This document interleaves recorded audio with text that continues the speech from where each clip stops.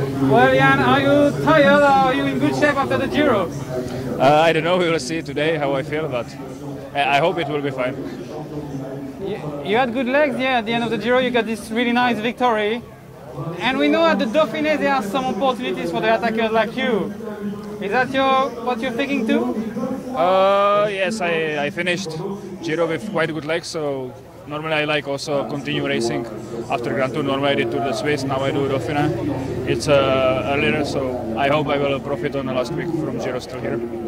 And today might be an opportunity, or you prefer to wait a bit? Because there are not that many sprinters, there is Wout van Aert, but he has also Roglic in the team. Everything's possible here. Yeah, we will see. I mean, I think it will be probably a sprint because this is one of the more flat stages here. So I think some teams should control the race. Also the race who will win today has leader jersey. So I think today will be sprint, but well, you never know. Thank you very much. Best of luck.